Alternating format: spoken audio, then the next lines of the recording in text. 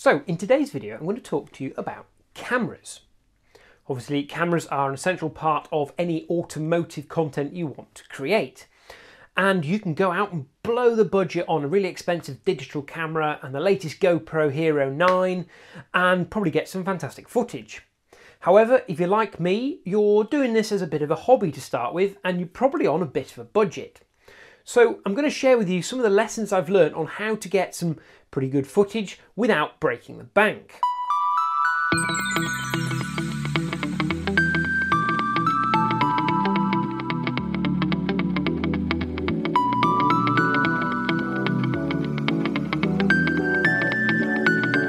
So the first top tip is a smartphone.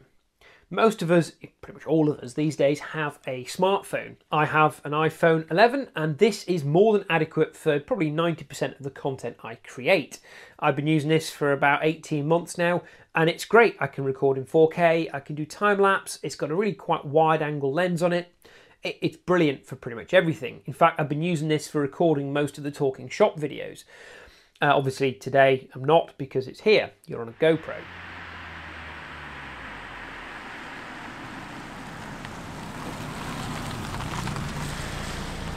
But this isn't the only iPhone I use.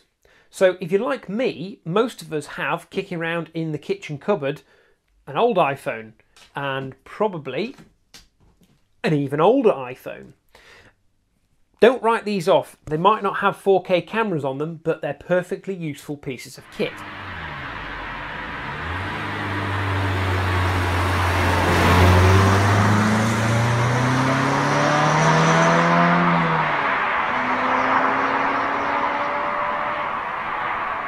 By the way, if you're wondering what this is an adapter so you can wirelessly charge an earlier iPhone.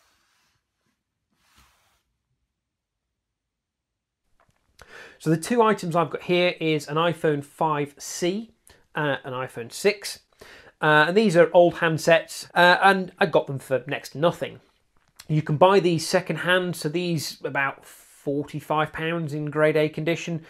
These are about £80 to £100 in grade A condition. And they're really useful B-reel cameras. So smartphones are great for doing things like time-lapse videos or just having an additional angle so you can see the thing you're filming from a different perspective. I like to set these up, even if I only use 15-20 seconds of the footage from them, just to have something a little bit different to look at. And for the price they cost, they really are great. So you can have 2 or 3 camera angles for half the price of a new GoPro. So the beauty of these, as you'll see, I'm bought into the Apple ecosystem. It means that if I take footage on the iPhone 6 or the 5C, I can send everything to my primary device and then I can actually edit it on this device if I need, or I can just upload them straight to the cloud so that when I get home, they're all on the computer behind me, ready for editing.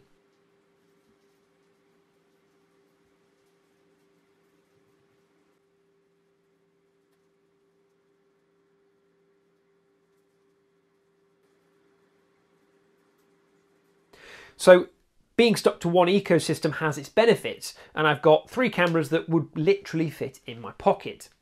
I do also occasionally use my trusty old iPad. Again, the camera isn't great on this, but it's fine for time-lapse footage or just an extra shot on the workbench because it's got its own little stand built in. Quite a handy little thing.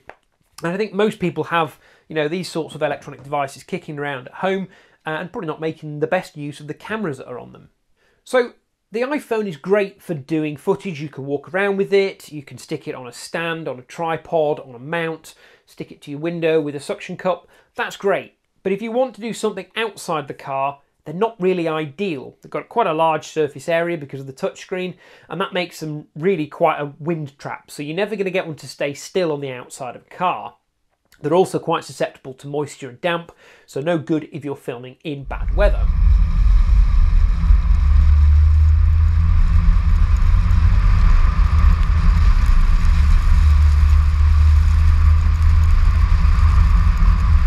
So that brings me on to action cameras. So you'll have seen in some of the other videos I've done for Talking Shop, I mentioned this little fella. It's a cheap £20 action camera that professes to be 1080p, which it really isn't. I used this as a dash cam for a short while, and to be frank, it's it's rubbish. But it does have its use. Because it is cheap and cheerful, I use this to test shots. So as you will see in the other videos, I've used it for trial and the drive over shots first. I've also used it to test suction cups and various other mounts, which we'll come on to in another video. Just in case they fail, it falls off, it gets run over by another vehicle, I'm not going to be that concerned about it. And the reason is because a good quality action camera is not cheap. You very much get what you pay for with these little fellas. So that brings me neatly on to the GoPro. This is another ecosystem that you can buy into, and it is a wonderful ecosystem with lots of accessories to do pretty much anything you can think of with a camera. But I would recommend proceed with caution. You can go out and spend £300 to £400 on a new Hero 9 or one of the smaller sort of square session cameras, and you'll get fabulous 4K footage, it'll be nice and stabilised, and you'll probably get good sound quality. But that really is a budget buster. You don't need to spend £400 on an action camera just to get that outside shot or that exhaust shot or that bonnet camera shot. Actually, the best thing is some of the older ones and second-hand ones. So I started with this, which is a GoPro Hero 3 Plus. This is a great little camera. It will do, I think it will do 1080p. At a push, it might do 2.7K, but only at quite a low frame rate.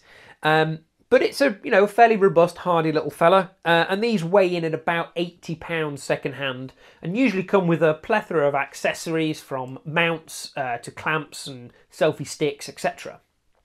The problem I found with this is it is now quite an aged camera, so you'll notice this one is quite thick because it's got an additional battery on the back. I had to get an additional battery to stop having to keep changing the batteries out while we were filming. But it's a useful piece of kit. The big downside is though, there's no screen on the back, so it's really difficult to know exactly what's going to be in shot. However, they are quite a wide angle lens, so you can pretty much get everything in shot. In fact, as you're watching this on my GoPro Hero 4, most of the shot has actually been trimmed away because it's such a wide angle it gets most of the room in, and there's a lot of junk hiding off screen here and here.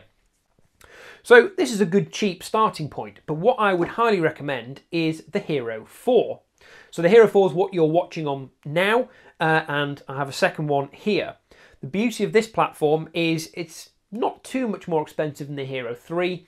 So they're about £100 to £120 second hand, and again usually come with loads of accessories. Make sure you get a silver edition, not a black edition. The black edition is much like the Hero 3. The silver edition comes with the all-important touchscreen on the back. So this allows you to do lots of settings very easily without faffing around with the little buttons to get into the settings and reading the tiny little screen on the front. But it also allows you to frame your shot. So you can see exactly what the GoPro is looking at and get the perfect shot and get as much in as you really need. So for me, the Hero 4 is the pick of the crop. It's relatively cheap, there's loads of them around second hand, plenty of accessories, and it will record everything you're ever going to need. I rarely record anything higher than 1080p, especially for YouTube, but you can go all the way up to 4K at a reasonable frame rate with these without any problems. And the beauty of these, I think the 4 is the last generation that you can actually take apart. So I've had some problems with, I think it was this one, it might be the one that you're watching me on, where the little ribbon cable inside here came detached from the circuit board and the buttons didn't work, so I couldn't actually record with it.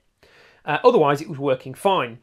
So I was able to take the whole thing apart, push the ribbon cable back onto the circuit board, reassemble it, and I've got a working camera again. So it's really nice to get some footage as you're driving along if you're doing some in-car filming. So I use just a cheap dash cam. So this is a 4K dash cam I bought off eBay. It was about £35, I think. Word of warning, most of the sound quality on these proper dash cams is horrendous. This is completely unusable. It doesn't even sync the audio with the video, but it gives me much better video quality than some of the other dash cams I've tried. So I usually have this attached to the windscreen when I'm doing a drive, just because you get some nice extra footage. And it's useful to have a dash cam on anyway, in case you have an accident, there's any problems. The beauty of a dash cam is they come with a purpose-built, really quite petite little suction cup, and quite a robust one as well. I tend to find cheap suction cups are not very good, but I'll do a whole other video on those.